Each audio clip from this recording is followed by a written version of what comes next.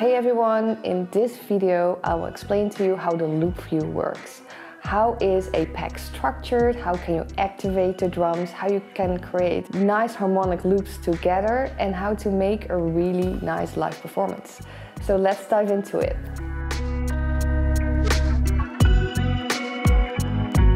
Alright, this is Remix Live's loop view and here you can activate and deactivate your loops. So on the left side you can see, for example, the kick, then you have the hi-hat lineup and then another hi-hat, percussion and some bass and melody and add-ons. So it's all divided into different colors so you really can see in which channel you're working. So you have 8 channels. In the top you can find the tempo tab so you can change up the tempo. Each pack that you download comes with a specific tempo, but you can just change that. You can also find a harmony section, so you can select on a different harmony. And then you have a sync tab, so here you can quantize on a different timing. Let's activate the first pad. So it's a kick, and now I have the metronome running. If you want to press the metronome off, you can go back to the top and deactivate the metronome. Let's add some hi-hats. More hi-hats. Let's go on the second tab. Let's put some add-on and melody. And the nice thing is that the loops are activated within a sort of timing, so you don't have to worry about that. Some percussion.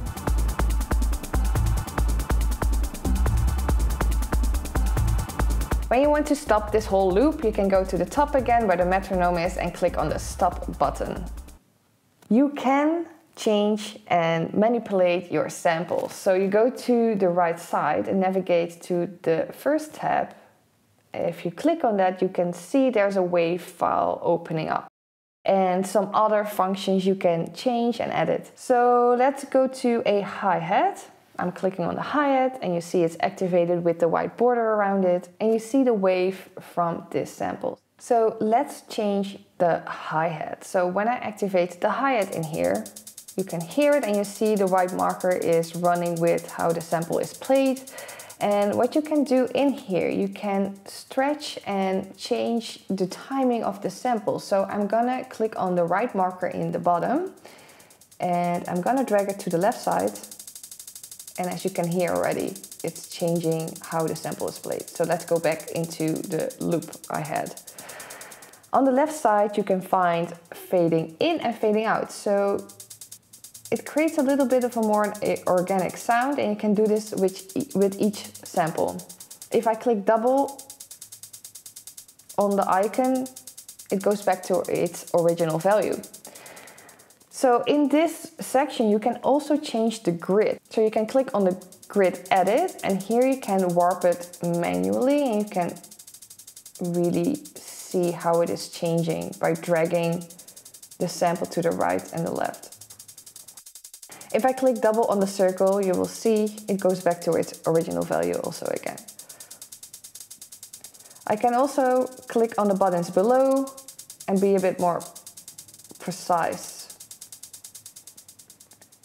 We don't need it for now, it's just running smoothly and this is how I want the sample. When I go to the second tab, just above the timeline, it opens up a new view and here you can even adjust the sample more. So you can choose out of different play modes like a loop or even like a one-shot, so it's just playing one time. You can also choose out of a gate, so it is just a gate sample. But if I go back to the loop, which I want, because I want that it plays continuously, I can also adjust the gain. I can change the panning to right or left. And if I'm pressing it double, it goes back to original value again. I can change the filter. I can transpose the sound.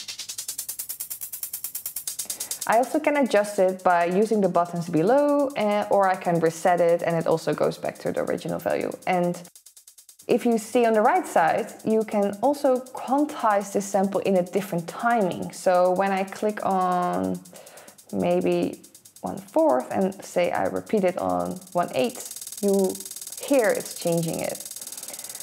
Let's go back to the sample how it is, and if I press on reverse, it reverses the sample as well. Might be fun in a live performance. So then the third little icon, you can find some general settings. So how long do you want the recording length is? You can choose an audio input, which can be a sound card, a different recording mode. You can choose normal or overdub it, monitoring, audio play, and overwrite the sample. So let's press this hi-hat off. And if I go to the right side, on the little file icon in the right bottom, you can actually change the samples in your pack. So right now you can see there is some samples I can download or I can change with the sample I activated right now. So I will change it up with Top's Breathe, and you see the little icon, you can press on it and it will change the sample in there. These are the recommendations from Remix Live itself, and it is based on AI.